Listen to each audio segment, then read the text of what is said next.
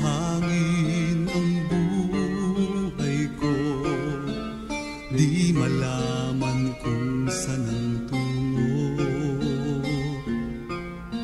Sumasabay sa agos ng mundong ito, ako'y gulong-gulo.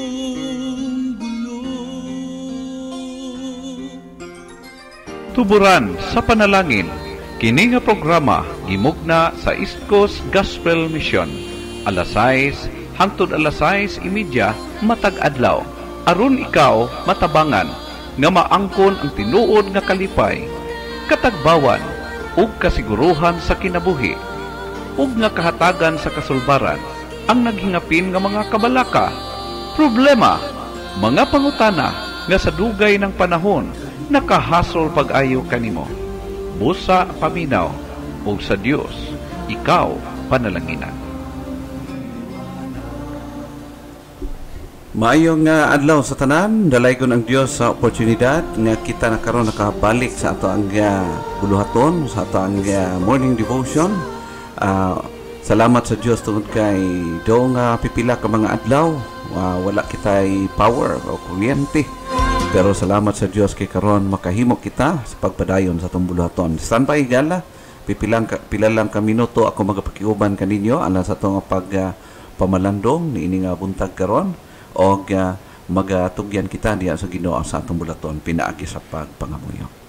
Gamahanan og dalaygon ng Dios, nagapasalamat kami sa gayon sa oportunidad nga imong usab nga gialaw nga ni kanamo o Dios nga makabasa kami sa imong pulong. Salamat o Diyos sa nagbalik nga power nga diin mag-enable kami sa paghimo, pagpapalandong sa imong pulong, especially Ginoo sa pagpaabot sa imong mensahe ngadto sa mga katawhan, mga kaanakan o makahigalaan nimo Ginoo nga ani ako nagapaminaw. Bani kami samtang magapadayon sa imong buluhaton, ikaw o Diyos magagamit imong pulong alang sa amo nga mga kinabuhi. Pakigistorya ikaw kanamo, ginamit imbala ang pulong. This we pray in Jesus' name. Amen. Salamat sa Dios kay makahimo kita sa pagpadayon karon ini nga buntag atong pagkahisgutan. How to face the future with confidence. Dili karon nga kapanahonan, common nga experience, common nga pagbati ang pag-atubang nato sa ato nga kaugmaon. Unsa ugma sunod adlaw, unsa na pod ang mga panghitabo, unsa na pod ang mga eksperyensya sa atong kinabuhi, no? Because we are now facing the future which is full of uncertainties. Wa kita kabalo kung unsay mitabo ugma sunod adlaw, sunod semana, sunod bulan. And because of that, do nga i-deny kini sa daghan mga katawhan, but in reality all of us experience niini og aduna kitay mga mo-feel kita, no, og mga uncertainties sa ato nga pagkinabuhi. We live in a day of uncertainties. Ani kita karon kung sa unang panahon uncertain kita, samot na karong panahon na, no? Nagakahitabo sa ato nga pagkinabuhi sa atong kapanahonan karon, grabing rapid change, no? Ang rapid change, technological explosion, grabe nga mga advancement nagkadaiya na ay ginatawag experience ng moral chaos and increasing violence side by side. Bisan asa na to ma-observe bigala, bisan asa kita mo tan-aw, makita na to kini nga maong realidad. Mao kini ang rampan sa atong kapanahonan karon. Family disintegration, nagakabungkag, hanaw nga mga pamilya sa ato nga kapanahonan karon by any reasons na nakita nato kini o nagakaanam og ngilad ang dagan sa atong kapanahonan and global economic instability. Ang panik na agyod bisan asa nga lugar, bisan asa nga nasod, bisan pa sa mga nasod, mga advanced country, affected gyapon, no, ang mga katawhan. This is now the reality sa atong kapanahunan, full of uncertainties, and even vaccines effects sa ato nga kapanahunan or ang mga epekto or possible epekto sa mga vaccines nga panggawas karon mo cause of damage or any effect nga nagakahitabo from time to time. And ang mga katawhan na kinabuhi di nakabalo kung unsa ang dapat paghimuon. And we cannot deny it, no? Nagkinabuhi kita ni ining kalibutan full of uncertainties. Bisan ikaw karon higala nagapaminaw, mo deny ka ni ini or mo maging honest ikaw sa imong sarili, apil ikaw naga-experience ni ini karon. Wa nakakabalo kung unsa ang mahitabo unya ugma o sunod nga mga binulan or tinuig, no? Because naturally uncertain times tend to produce certain predictable fears. Kabalo mo kaning atong kapanahunan karon, bisan unsaon nimo pag-deny mo nagproduce kini og ginatawag nato nga mga kahadlok sa ato ang kinabuhi. Fear of the unknown. Mao kini siya, wa kakabalo kung unsa imong gikadlukan. Fear of failure. Basi mamali ka og desisyon. Unsa man ni? Unsa may akong himuon basig mamali ko. No? Fear of abandonment. No, mao kini siya ang usual or predictable fears nga nagaabot o maging resulta sa ginatawag natog uncertainty sa ato nga panahunan as of now. Og di nakakabalo kung asa ka modagan, unsay imong himuon, unsa ang possible nimo nga mga i-response ni ini nga kapanahunan as of this time. Mao kana siya ang tinuod. Uncertainties or uncertain times are not new anyway. Kung imong tan-aw ni gala, it's happening even before, especially in the life of Joshua. Og dili lang sa kay Joshua, pero sa atong kinabuhi makita nato, no? Anggid-anggid or pariho sa nahitabo o na-experience ni Joshua ato makuhaan ana ay mga uncertainties sa kinabuhi. Though of course, adunay mga clear nga guidance ang Ginoo, pero for sure aduna gyud mga uncertainties along the way. Mao kana sa makita yet si Joshua ato makita sa kabuuhan naka-overcome siya, no? He overcame possible fears and became victorious, of course. Makita na to ang remarkable record ni Joshua concerning sa iyang pagkinabuhi uban sa Ginoo. But the question nga atong itackle this morning, how to face the future with confidence. Bao naman gid siya ang realidad. So unsaon nato sa pagkinabuhi pag-atubang ni ining sitwasyon sa itong kapanahunan karon, problema side by side, mga walay kasiguruhan, unsa ang mapasibol, nga mapanghitabo, unsa ang maidulot ni ini kanato sa itong pamilya, bisan iyon animan, paano man kita magkinabuhi nga anaa ang confidence diya sa ato mga kasing-kasing. Simple, aduna lay tulo nga akong mahatag karon alang sa ato ang pagpamalandong. Una, believing God's promise for our future is the key to overcome our fear of the unknown. So, daghan kag ikadlukan nga kakabaloon sa kana. Daghan kag mga basi-basi. Fear of the unknown. But how to overcome it? We need to believe, we need to trust God's promises or God's promise concerning sa ato ang future. Of course, ang Ginoo na ay promise kanato sa atong future, the same sa kinabuhi usab ni Joshua.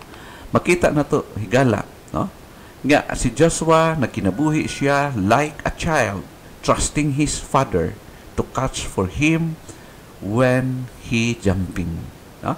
Sa dihang mulukso siya, mulupad siya, nagsalig siya, nagtuo siya, nga bisan unsa ang iyang himuon based sa command sa Ginoo, anaa ang Dios nga back up, magasalo kaniya panahon nga mo jump in siya. No, mao kana siya to makita igala like a child nga nagsalig sa iyang father Maupod kini ang gikinahanglan nato igala aron nga kita kinabuhi despite di ining uncertainties sa atong kapanahunan, still magkinabuhi kita masaligon o seems normal tungod kay nagsalig kita sa atong Ginoo. Ingon pa sa Joshua chapter 1 verse 3, ingon pa, every place that the sole of your foot shall tread upon, that have I given unto you, as I said unto Moses.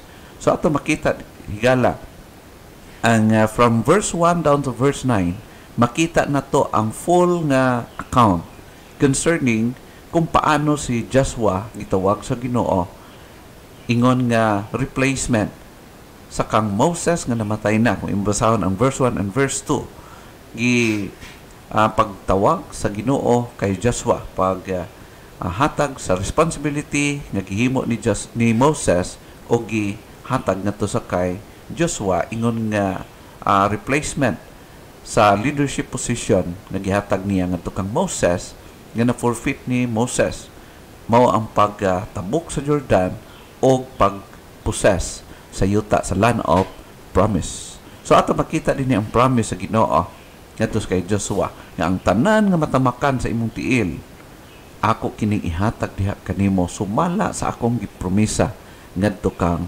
Moses. And verse ato makita kita higala mga Kristohanon in our time nagkinabuhi kita full of uncertainties also as of now. But remember, nga bisan pa niining mga uncertainties nga ni akanato, gina-experience nato every day. You know what? We need to be reminded nga ang Dios, ang atong Dios, aduna pud siya promisa alang kanato. Ingon sa John chapter 14 verse number 1, ingon siya dinhi, let not your heart be troubled. Ye believe in God, believe also in me. Okay? So, because ang usual nga reaction na to, panahon nga adunay dilema sa atong kinabuhi gala, mao nga mag-trouble kita, magpanik kita, no? Mao kana siya, o posible pa mudawat kita. Mao na ingon ang pulong sa ginusama sa gihimo ni Jesus Christ as pag-challenge niya sa mga disipulo, ingon nga makabantay sila nga sa possible nga effects panahon mawala usab siya, no? The same sa Christian life, mao kini ang ato nga comfort, specific comfort. Let not your heart be troubled. Ye believe in God, believe also in me. Or you need to trust God, and you need to believe, to trust also in me, according sa giingon ni Ginoong Hesus. Iyon sa verse number 2, in my Father's house are many mansions. If it were not so, I would have told you, I go to prepare a place for you. And that is a promise. In His Father's house are so many mansions. And siya, I would have told you, I go to prepare a place for you. So, temporarily ako mubiya kaninyo, pero remember, mubalik ako. Yan sa verse 3. And if I go and prepare a place for you, I will come again and receive you unto myself, that where I am, there ye may be also. Amen. Praise God. Ato makita igala, kung unsa si Ginoong Hesus ka matinud-anon, unsa siya nagpromise alang kanato. Despite ni ini karong uncertainty sa ato ang kapanahunan, remember the promise of God. Be trustful. Believe what God has promised us. Ang Dios nag-promise ka na to, nga dili kita niya ipasagdan, wala kita niya gikalimtan, og aware siya ni ining mga uncertainties nga naa sa atong kapanahunan, sa atong sitwasyon karon. He knows it well. Og naa siya mga plan, aduna siya mga pagbulutan alang ining tanan. How to face future with confidence. Number 2, appropriating God's power for victory is the key to overcome our fear of failure of course, sa ato pagkinabuhi kas of now, di man ta kabalo, basi magkamali kita sa panghimong desisyon, basi nga dili mao ang ato nga mga responses. Pero remember nga ang ato nga pagsalig, we need to put it to God. Ihagihatag na to, ingon gihatag na to atong trust sa Ginoo, ang atong paglaom diha sa Ginoo, ato pod nga saligan, ato nga matama sa paggamit. Kung moingon ta nagsalig ko sa power sa Ginoo, we need to trust Him. Usahay ang atong mga baba, atong mga ngabil, usahay nag-claim kita nga nag-trust kita sa Ginoo, pero in reality, in practical way of living, makita na to nga wala ta nagasalig sa iyaha. Grabe ang atong pagkahadlok, murag wa tay Ginoo. Now, brothers and sisters, we need to put into practice kung unsa atong gina-profess. If we say we are trustful to God, we need to put it into practice. Nga bisan pa man in difficult times sa atong kapanahonan karon, magkinabuhi kita nga masaligon diha sa Ginoo, no? Appropriating God's power or befitting ang gahom sa Ginoo, mo fit in siya o applicable siya even in this time, no? Niining atong kapanahonan karon. Ingon pa din sa Joshua chapter 1 verse 5. Iyon pa, there shall not any man be able to stand before thee all the days of thy life. As I was with Moses, so I will be with thee. I will not fail thee, nor forsake thee. So, kanindot nga promise nga to sa Ginoo nga to kay Joshua. No? Nagaingon siya nga mag-uban ako kanimo og walay si bisan kinsang makapildi, makabuntog kanimo. Sa tibuok nimong kinabuhi, as long as si Joshua magkinabuhi o nagkinabuhi diha sa pagsalig o paging dependent ngadto sa Ginoo. No? Nagaingon siya, there shall not any man be able to stand before thee all the days of thy life. Of course, ato makita paano si Joshua nagkinabuhi usab and naging victorious siya sa iyang pagkinabuhi. O ang promise nga gi-pronounce sa Ginoo sa iyaha, dili nga bag-o, kundi promise nga gihatag usab niya ngadto sa iyang alagad nga si Moses. Kung unsa ing gi-promise ngadto kang Moses og sa iyang mga katawhan before, ato makita the same nga mga promise ang pag-uban niya ngadto sa kay Joshua, no? As I was with Moses, so I will be with thee. I will not fail thee, nor forsake thee. In verse number 7, the condition na gihatag sa Ginoo kaniya, only be thou strong and very courageous, that thou mayest observe to do according to all the law which Moses my servant commanded thee. Turn not from it to the right hand or to the left, that thou mayest prosper whithersoever thou goest. So, only be thou strong. Be strong and very courageous. So, mao kini siya ang gi-require sa Ginoo even today sa atong kapanahonan karon. We need to be trustful also adto kaniya. In verse 8, this book of the law shall not depart out of thy mouth, but thou shalt meditate therein day and night, that thou mayest observe to do according to all that is written therein. For then thou shalt make thy way prosperous, and then thou shalt have good success. Amen. Mao kana siya ang instruction sa Ginoo nga to kay Joshua, paano niya atubangon ang uncertainties sa iyang kinabuhi. Of course, daw nga nag-promise ang Ginoo siya, pero in reality, dili niya makita unsang nasa unahan ug pareho sab kanato karon. Pero ang klaro kay instruction sa Ginoo Yun siya, this book of the law shall not depart out of thy mouth.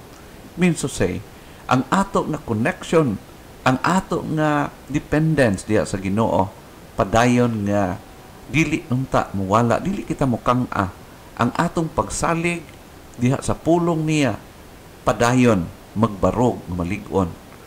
O kung unsa atong commitment before, dapat mo padayon kini, mag-grow siya, maglambo pa siya hangtod sa iyang pagbalik, no? No, even sa New Testament, aduna po'y gi-promise ang Ginoo sa mga Kristohanon. Ingon sa John chapter 16 verse 33, ang sa mag-iingon niya, "These things I have spoken unto you, that in me ye might have peace. In the world ye shall have tribulation, but be of good cheer. I have overcome the world." Praise God. No? Mao ka na siya ito makita. Sa ako, nganhi ka na kanako, kung naas ako ang iyong dependence, ye might have peace. In this world, we have tribulation. And this is now we are experiencing. Mao kini ang mga panahon nga niya nag-experience kitag uncertainties. Pero ingon siya, magmadasigon kamo, magmalig-on, because I have overcome the world. Ang atong Master, ang atong Lord, naging victorious siya. And He is now waiting for us as victorious Master and Lord. And we, as His servants, His people, His chosen children, kita pod karon nag-march kita padulong sa ato nga Master nga madaogon usab sama kaniya. Mao kana siya ang the only thing we need to always to be dependent diha sa iyaha. In 1 John chapter 4 verse 4, ingon siya, "We are of God, little children, and have overcome them, because greater is He that is in you than he that is in the world." So, ang challenge para kanato, we know that we are of God. Nakasabot kita, nakabalo kita, nga iya kita sa Ginoo.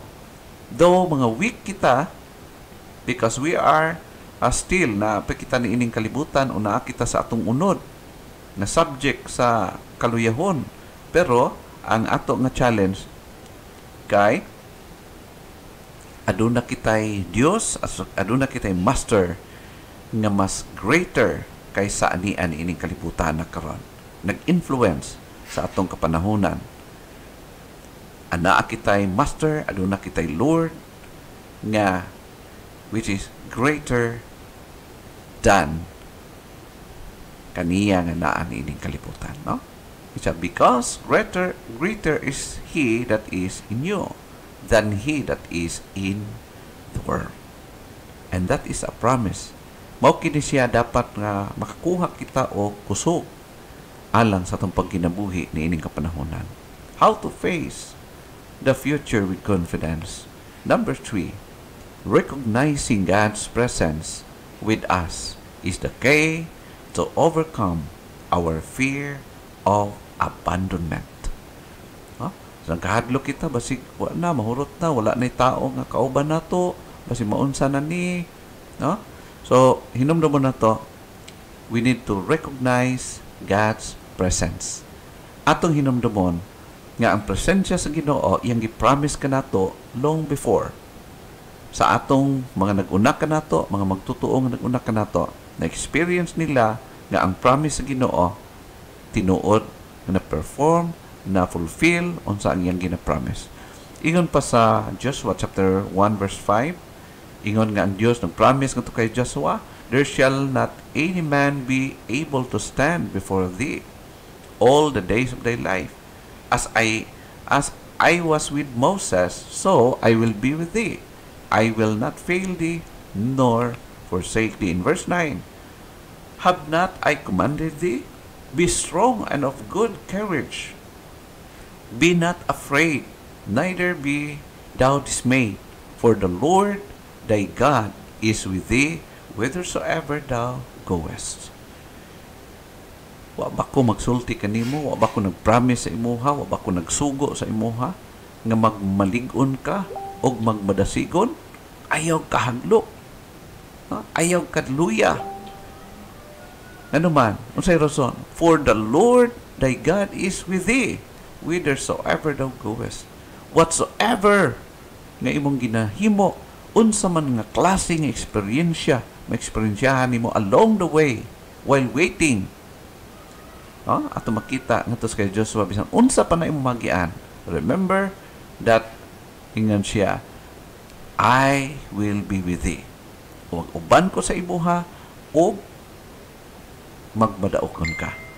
Only be strong and of good courage and be not afraid. Ayaw tagaig chance nga magkinabuhi kita sa kahadlok. Of course, realidad nga matawag na to nga grabe ka makahadlok, makalilisang na ang kapanahunan karon. But we have a powerful and faithful and loving God nga nag-atiman ka na to. O kung imong tanaw ni Gala in the New Testament, the same for us Christians, nag-promise usab ang Ginoo in John chapter 16 verse 13. Yet when the Spirit of truth comes, He will guide you into all truth. He will not speak on His own accord, but will speak whatever He hears, and will declare to you the things that are to come. Dili kita maingon nga gi-abandon kita sa Ginoo. Siguro maingon ta maiman to sa daang tugon kay musulti man ang Ginoo gyud, madunggan nila ang tingog. Pero sa tong kapanahonan karon, dili na gyud siya magsulti kanato nga madunggan gyud. Madunggan nato ang tingog sa Ginoo when we read His Bible, the Word of God. Kung maminaw kita sa ato nga mga konsensya, naga-speak ang Ginoo sa atong conscience, even sa ato during the time sa ato mga quiet time, nagapaki-istorya ang Ginoo kanato, naghatag siya guidance and labaw sa tanan during sa time nga nagahimo kita sa atong personal intimate devotion di atubangan sa Ginoo. Surely ang Ginoo nagapaki-istorya kanato. The Spirit of Truth nga nag-abot o mao'y nag-indwell ka na to, mao'y nagagiya ka na to wherever we go. Bisang asa pa kita mo adto, anaa nag-uban ang Ginoo. In John 16 verse 14, He will glorify me because He will take what is mine and declare it to you. The Holy Spirit, the last person of the Trinity, nga siya ang nagpakiuban, siya ang naghimo sa iyang ministeryo as of now, nanhi sa atong mga kasing-kasing, and even siya ang nakabalo, siya ang nag-protect ka nato, siya ang nagagiya o iyahang ministry, padayon gihimo niya ngani sa atong mga kinabuhi. Iyon pa sa Hebrews chapter 13 verse 5, keep your lives free from the love of money, and be content with what you have. For God has said, I will never leave you or abandon you. So, nag-promise ang Ginoo nga ang atong gugma, ang atong loyalty, ang atong commitment, dapat diha gyud kaniya first. So, ang kining mga butang ani sa atong kalibutan karon, ang mga gina-experience na to along the way, this is only secondary. Our first priority is our commitment, our loyalty, and our fellowship with our Almighty God. Because He promised, I will never leave thee nor forsake thee. I will never leave you nor abandon you. Friends, what are your fears about the future? Unsa ba imong gikadlukan karon specifically? Unsa kaya kung pangutan-on ka, maghatag kag at least tulo kang gikadlukan? Bawat isa sa ato natay gikadlukan, natay mga daghang questions nga until now siguro wa pa matubag. Unsa man ang gikadlukan nimo karon? ikaw nagapaminaw unsa ang mga kabalaka nga naa kanimo. That's normal. Naaman ka nato kana. But remember, unsa man kana atong kabalakan, God knows our future. Remember that. Just be trustful to God. He knows our future. Not only that, enemies could not defeat us. Siguro ma-afflict niya atong physical nga bahin, but remember, if your life is in God, kung ang imong kinabuhi natugyan na nimo sa Ginoo, masaktan man siguro atong physical, ma-afflict man siguro, maapektuhan siguro atong physical nga bahin, but remember, be trustful. Dili siya makalaglag sa atong kalag. Because God has promised us nga we are safe and secured diha sa iyang mga kamot. And God's presence always with us. Ang presensya sa Ginoo, anaa nag-uban ka nato through the Holy Spirit that is in us. Mao kana siya ang challenge sa alang kanato karon, how to face the future with confidence. Believe God's promise for the future. Believing, just be trustful to God na siya ang nagauban, naga-perform sa mga butang o nagapakamaayo bisan pa sa atong nagsingabot sa atong kinabuhi, atong future. Appropriating God's power for victory is the key to overcome or overcoming our fear of failure. And last, recognizing God's presence with us is the key to overcome our fear of abandonment. Remember, God is with us. He will never leave us nor forsake us. Ang Diyos nag-uban ka nato. Whatever happens, God is with us. And we are safe, we are secured in the hands of God. May God bless His word sa atong mga kasing-kasing.